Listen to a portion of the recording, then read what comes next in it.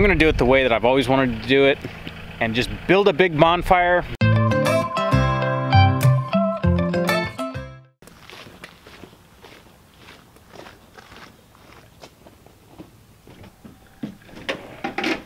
Good afternoon, beautiful people. Let me walk a little bit farther away so it's not so loud. I didn't even think about it on the last video, and I was standing right in front of it talking.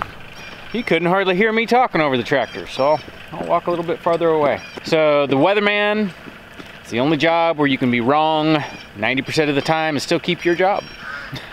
It was supposed to be pouring rain today, and we've only had a few sprinklings. So I'm gonna run the risk of doing a time-sensitive outdoor project today.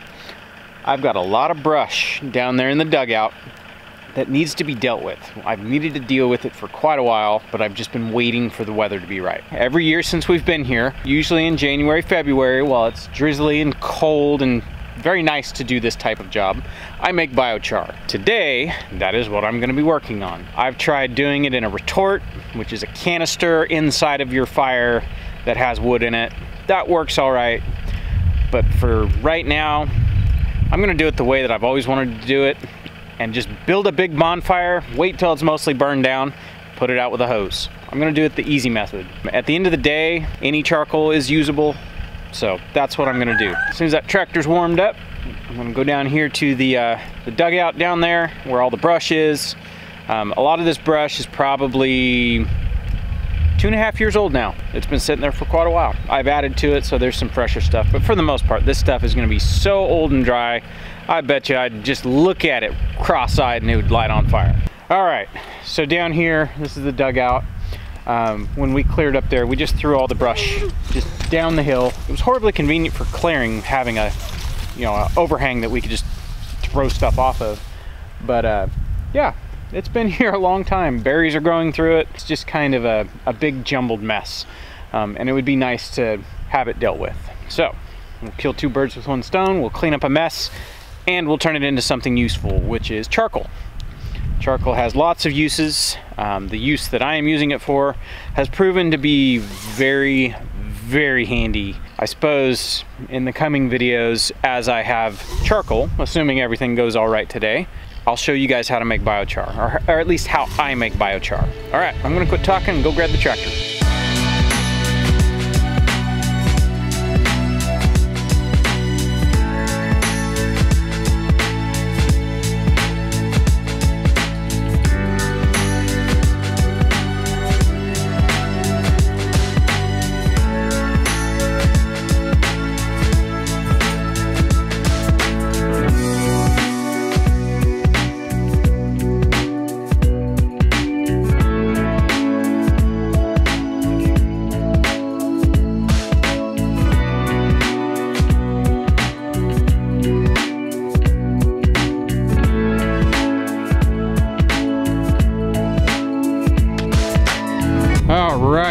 Do you want to save that piece of cedar I see poking out right there?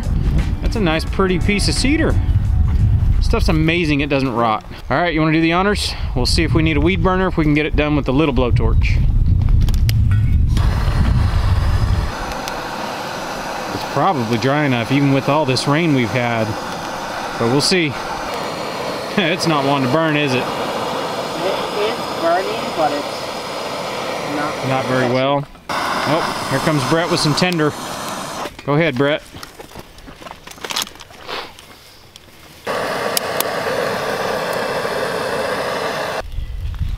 Maybe. It might. Go to a different spot and get another fire going.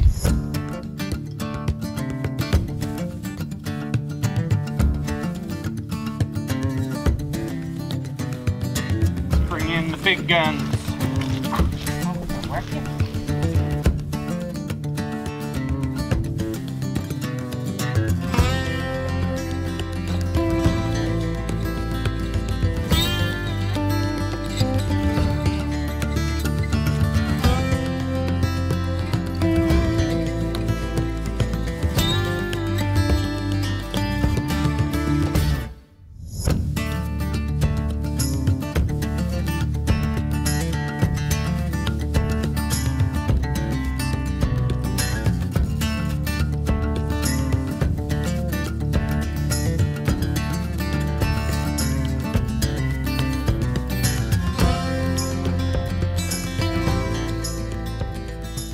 All right, got some more stuff. I was hoping to get some drier stuff, you know, some of that stuff that's kind of on top, but everything is kind of just wet and soggy because it's just like this drizzle, this just like mist, heavy fog mist that we've had for a couple days now. It just, everything's wet, everything's soaked.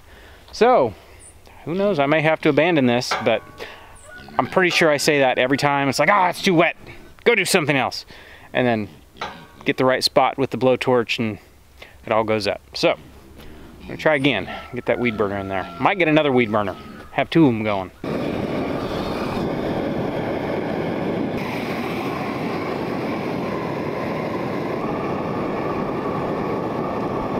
All right, so it's taken some doing. I had the other two boys, Brett and Tyler, go grab me some fatty lighter pine that's up there in the woods. After the pigs have come through and like disturbed everything, they won't mess with it, they just roll it out of the way. So it's after the disturbance of the pigs, it's very, very easy to spot where all the fatty lighter pine is. For those who don't know, fatty lighter pine is basically like pine that has all of its like sap and resin just concentrated.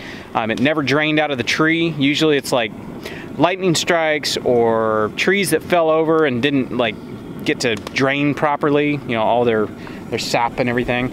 And so it's usually in the heartwood of the tree. The rest of the wood rots off and all you're left with is this weird looking, kind of like this, lighter color stick.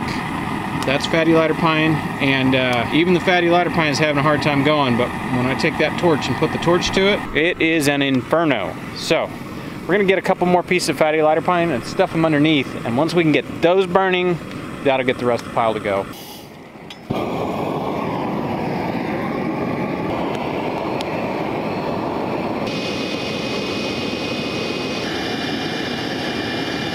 All right, we got her going. Now we just wait.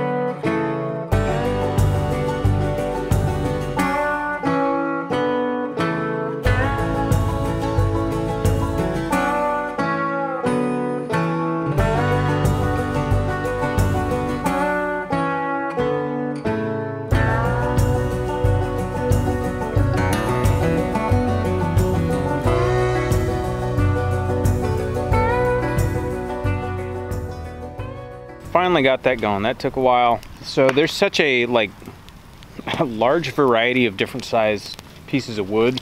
A lot of the smaller brush is going to burn up first and just become ash. And then once I wet this down and put it out, the ash will just be gone and it'll be lost. Not a big deal. It's not gonna hurt the soil right here. The main thing I'm waiting for is a lot of the bigger chunky stuff. I want all that stuff gone. There's a tree in there that's probably 6 inches in diameter. It's not gonna burn up, which is fine. I can burn it later. Yeah, so basically I'm just waiting for the whole pile to finally burn. And once it's starting to get to the point where it's gonna go out, then I'll put it out. It is kind of later in the afternoon, so having all the cloud cover, we're starting to lose daylight, which isn't a big deal, but the nice thing is you can see the fire now. But once it's dark, I have to get flashlights and stuff out here. It's kind of whatever, it is what it is. But what I will do is once I put this out, I'll stir it, I'll make sure there's no pockets of coals left, because what that'll actually do is reignite the charcoal that you just made if you leave it. And you'll come out here the next morning and you can tell exactly where there was a spot that still had fire in it, and everything will be ash moving away in like a ring away from that point. I've done that before, basically counted my chickens before they were hatched and was like, look at all this charcoal, this is awesome. I didn't dig down far enough and there was embers that were somehow, I put tons and tons of water on the fire and thought it was out. It wasn't. Smokey the bear would have been very ashamed. Anyways, came out the next morning and half of my charcoal had turned into ash because it just reignited and continued burning until there's nothing left. It'll probably be a lot easier with a tractor because I can really get under it and stir it and knock it down. This is just the waiting game. Nice thing about this is there's really no rush. You just let the fire do its thing, and then once it looks like it's down enough, you just put it out. And then whenever I get to it, I will come back, I will load up all of that charcoal, and I'll set down a board, and I'm gonna crush all of that charcoal to where it's all the same particle size. And then that will get used to make biochar. What is biochar, Ben? What is biochar? Why is everybody talking about biochar? All right, biochar is actually amazing. I have been using biochar for a while now. Last year, if you guys remember, I did this. I made charcoal in a couple different ways, then did the same thing. I loaded it all up, took it up top where I had some boards that I dumped the compost on when we were having compost delivered, ran it over with the lawnmower until it was all the same size, and then you take it, and in my case, I went and got cow manure, put it in buckets, added water, let it just sit there. This year I'm gonna do something different. Stay tuned, I'll show you guys that. But you wanna charge it. Basically what happens if you're to take charcoal and mix it into your garden soil, because it's not charged already, there is no life to it, there's nothing in it, it's just carbon, it can actually tie up your nitrogen in your soil, which is kind of frustrating. By taking it, in my case, I'm gonna load it with nitrogen and little critters and bugs and soil life. I'll probably use some compost too. It'll be compost and manure and water. We'll get all of that charcoal charged up with all that good stuff, and then when we mix it into the soil, all of that stuff is now down in the soil, actually giving back to the soil rather than tying up. So it's really amazing. If you've never heard of biochar, go look it up. It's kind of cool. So I think I'm gonna set this camera back on time lapse and we'll just keep plugging along.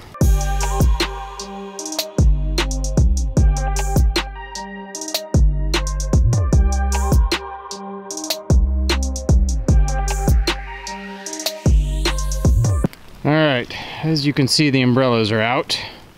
So I'm afraid I'm gonna have to cut this short. I ran up to the house and it started sprinkling. I was like, uh-oh. It's not bad rain, it's just kind of sprinkling. It's sprinkled off and on all day long. All right, I actually think I am going to put this out. I can save all of the unburned stuff, just set it aside, and that'll be the start of my next burn pile. Whenever that happens to be, it might be 6 months, might be a year. If you guys remember when Troy and Kelly of Red Tool House came out here right after Buggy was born, they helped us clear all of that up there. And rather than dealing with the brush right then, we just chucked it all over the side of the dugout, which made clearing really nice. But me and the boys standing here talking, we're talking about last time I did this, which was about a year ago. I like to wait until I'm not gonna sweat profusely while I'm making charcoal. Our brush pile was all the way out past where our fire currently is, probably about to the tractor. Like, it was huge. And so just turning it into charcoal as I need charcoal, and you know, when I have a minute, weather permitting, it has taken a while to burn through all this stuff. Now I will say, if you look at this is where I came in with the tractor and scooped out stuff. This stuff is well on its way to composting in place. It is so just rotten. Some of the ones down on the bottom are covered in mushrooms. Yeah, there's a good example. Let's see. There's a good example. That's a great example right there. Covered in mushrooms. Nature is taking care of this problem whether I'm ready or not. It's not a big deal if stuff stays. It's not a big deal if it gets turned into charcoal. There will be more brush. The thing about wood is it literally grows on trees out here. So there will be more brush. I think I'm gonna put this out right now. That way I can get out of the rain. Plus I'm losing daylight. I don't wanna be down here doing all this with all the tools and whatever else out. Too bad. Like we finally got it going, and I'm gonna put it out. But it's all right. We'll put it out and see what kind of charcoal we got.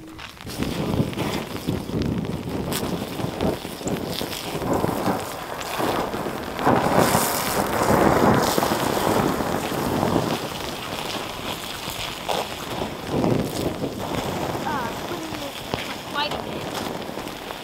Now we put it out. I was just saying that.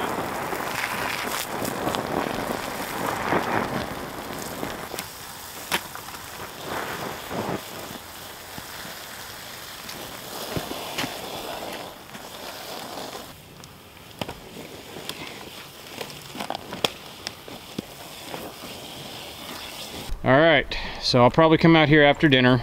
Meg just rang the bell, so it's time to eat. If there is steam, that's a good indication there's still coals. That's what I've always judged by. I see some steam in that stuff. Chances are, not being in a bed of coals, that stuff will just go out. But, you know, don't just assume. And then over here, I see some steam there. But for the most part, there's all of our beautiful charcoal. That's a ton of charcoal. It's probably not as much as I think it is. There's probably like a swell in the ground right there, so it looks like more, but that's a lot of charcoal. All right, I think that is gonna do it for outside stuff right now. So, we're gonna go up and eat dinner. Pardon the fogged camera, it was cold out there and it's warm and humid in here. So what did you make, lady? Fire cider chicken, green beans, rice, and Jack made brownies. Yay, that sounds great. Yeah. Well, I am morte de fame, so let's eat. All right.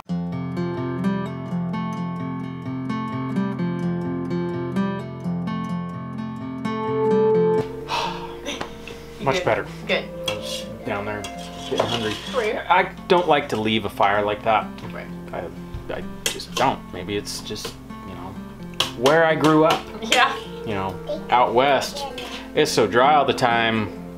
You don't walk away from a fire because little ember, little, you know, spark flying through the air and boom, forest fire. Out here, it takes a lot of work to get a fire started. Everything's so wet and green and slimy. Yeah. Especially when you have water that just falls out of the sky every day. Yes. It's quite a chore. Thank you for dinner. That was good. Alrighty. I think we're gonna wrap it up right here. A little bit short of a vlog. I got a late start today, so. Yeah. Alrighty, we'll catch you guys on the next one. Bye.